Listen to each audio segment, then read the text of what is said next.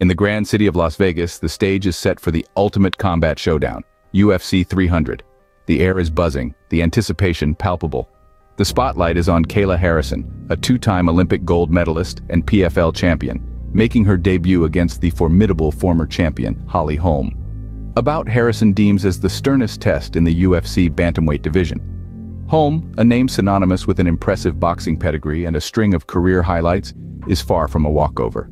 The MMA community awaits this matchup with bated breath, as Harrison gears up to stamp her authority in the UFC. Then there's the light heavyweight title fight between Alex Pereira and Jamahal Hill, a clash of titans, if you will. The co-feature is no less exhilarating, with a women's strawweight title fight between Zhang Weili and Yan Xiaonan. A momentous occasion, marking the first all-China title fight in UFC history. And for the BMF belt, Justin Gaethje and Max Holloway are ready to bring the house down. UFC 300 is not just a fight night, it's a celebration of courage, resilience, and the relentless pursuit of glory. So gear up, for the fight of the century is upon us.